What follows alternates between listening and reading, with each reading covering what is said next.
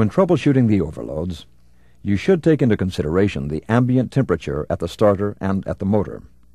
If the ambient temperature at the starter is higher than the temperature at the motor, the heater should be selected with the next higher rating. If the ambient temperature at the controller is lower than the temperature at the motor, the heater should be selected with the next lower rating. These temperature considerations will help balance the heat created by an overload current, so that the heater melts at the correct temperature, taking into consideration the effect of the ambient temperature. If an overload has occurred, you also need to inspect the starter's contacts with power off to check for possible contact welding. If there is welding due to the extreme current, you need to replace the contacts. To check voltage continuity from the contacts through the overloads to the terminals of the motor, you should place one side of the meter on L1 and the other to the load side of the overload L2.